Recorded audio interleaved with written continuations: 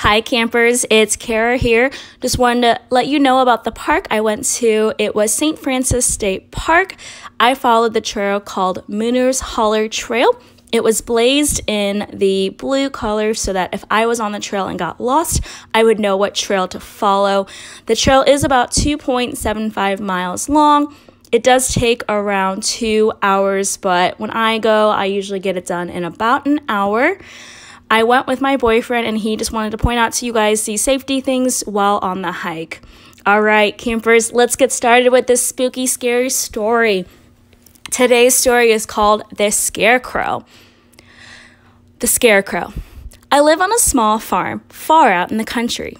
Every year, my dad puts out scarecrows in our fields because he thinks they're effective in not only keeping the crows out, but evil spirits as well.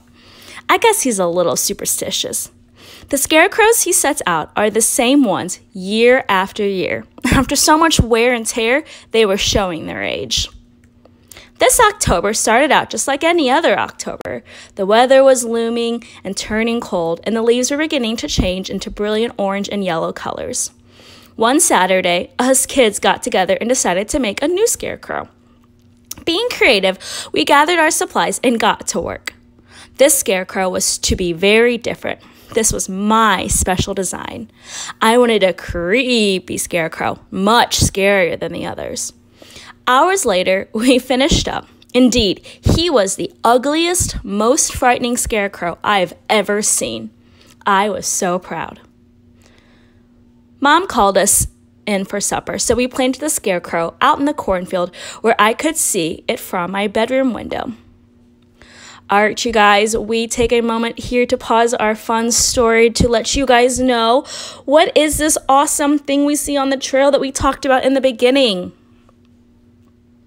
Yes, it is a blue marker. These markers, you guys, allow us to stay on the trail and make sure we don't get lost because safety is first. So, again, as we travel along, be mindful of those markers and know that those are there to help keep you guys on the correct trail. All right, now back to the story. Mom called us in for supper, so we planted the scarecrow out in the cornfield where I could see it from my bedroom window.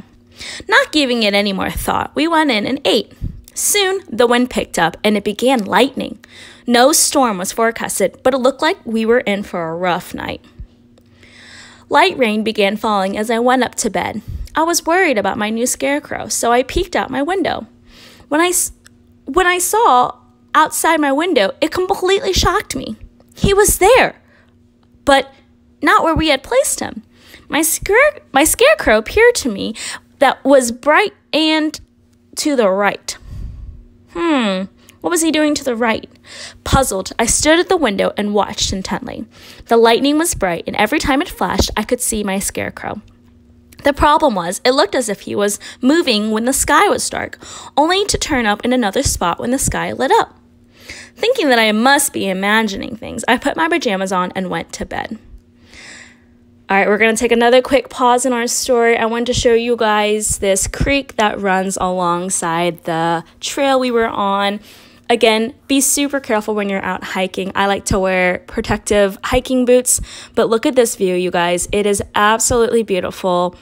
I love hearing the way the water hits the rocks. I love just taking a moment of silence to honor nature and be aware that I am in the space that is beautiful and sacred. So I always like to take a couple of seconds to really appreciate my surroundings.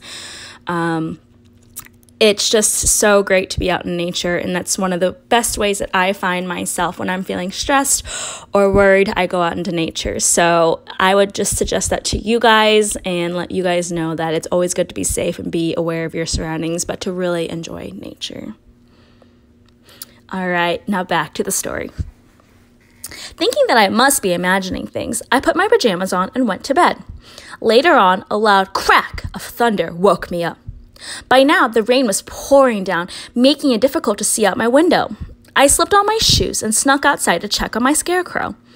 Not sure where he was, I walked around in the thunderstorm, half blinded by the cold, stinging rain.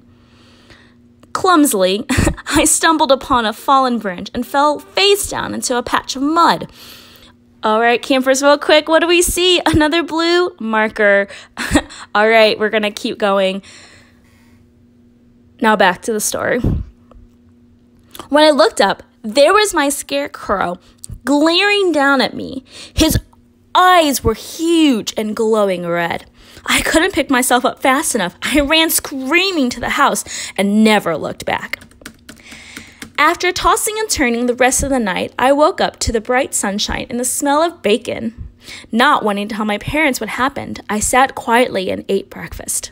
Anxious and apprehensive, I then went outside to look around. My dad was already looking for damage to the buildings, but I was looking for my scarecrow. I could see the other scarecrows all in their usual places, but my scarecrow was nowhere to be found. Full of confusion, I began crying, not because of losing the scarecrow, but because of pure, unadulterated fear. My father told me that he probably blew away and would be discovered in a field during harvest, but I knew better. Somehow, some way, that scarecrow came alive. How? I don't know. All right, campers, let's take this time to start talking. What do you guys think happened to the scarecrow? Do you guys think something happened? I, still to this day, have no idea. But to continue this story, we begin. 10 years later, years have passed, and to this day, I have never seen my scarecrow again. What happened that stormy night? Do scarecrows really keep out evil spirits, or can they be possessed by one? I don't live on that farm anymore, but I've never ventured outside during a thunderstorm again. The end. This story was written by the editor. Everything written in this story was fiction, and all of these are opinions of the writer and not opinions of my own. All right, campers, for this last couple of minutes on this hike, I wanted to take you guys with me and explain a little bit of what I saw while on my hike. So while hiking, it is very, very important to remember that you'll be seeing a lot of different things in nature. For example, look how big and bright and happy these leaves look. Can any campers point out what colors they see? Green, a little bit of brown, and of course some red. Also, we went over a lot of rocks. I love climbing the rocks that are there. I like to jump off of them, and it's always a lot of fun, and people make fun of me because I get so excited when I'm out hiking. I just love exploring, and I love being outdoors. So for me, hiking is the best way for me to let out any stress that I have, or it's just really my way of having fun out in nature and enjoying recreation with the people that I care about. Again, to the right, you'll see the cliff of the creek. Not really it's not really a cliff. I don't know why I said that. Here inside this tree, you guys kind of noticed there was, oh, there's Ray. Yep, he's reminding me that it's always important to take a hiking buddy so that it is just more fun that way. You can enjoy nature with the people you care about. I happen to be going with Ray, who is a great hiking buddy. All right, so to continue on this trail, we ran into some sticks. There's lots and lots of uneven surfaces. So again, when you're out hiking, just be super careful and aware of your surroundings. Oh, there we go. We see another blue marker. That means we're on the trail, on the right path to go back to the car. So I do believe this was towards the end of my hike, and I'm just showing you guys that I found it. All right, let's keep going.